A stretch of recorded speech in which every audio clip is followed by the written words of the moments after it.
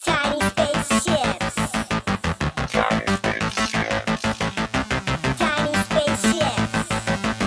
Tiny spaceships. Tiny spaceships. Tiny spaceships. Tiny spaceships. Tiny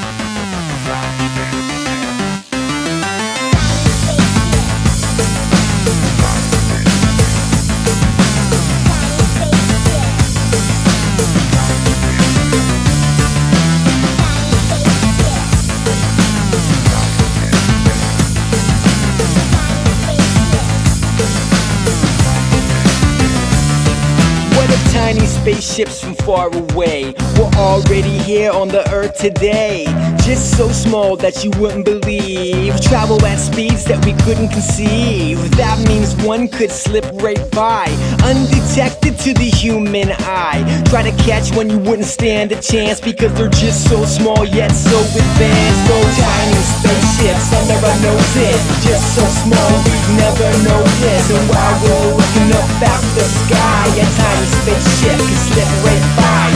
Tiny spaceships under our noses, just so small we'd never notice. And while we're looking up at the sky, a tiny spaceship can zip right by. What if tiny spaceships the size of gnats end up getting eaten by hungry bats, or snatched up by a frog's long tongue? The tiny spaceman would be long gone, lost on a mission as one of the few to study the giants of planet Blue. That's me and you. You wanna know why? Cause we are the aliens in their eyes. Tiny spaceships under our noses, just so small we never notice. But while we're looking up at the sky, a tiny spaceship can slip right by.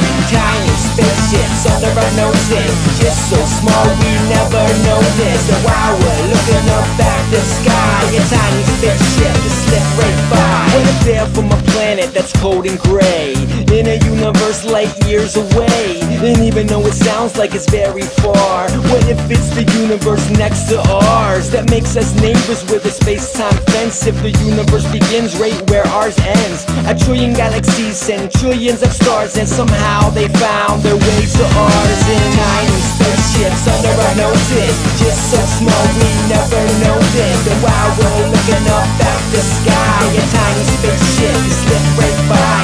Tiny spaceships under our noses, just so small we never noticed. And while we're looking up at the sky, a tiny spaceship can slip right by. Tiny spaceships. Tiny spaceships.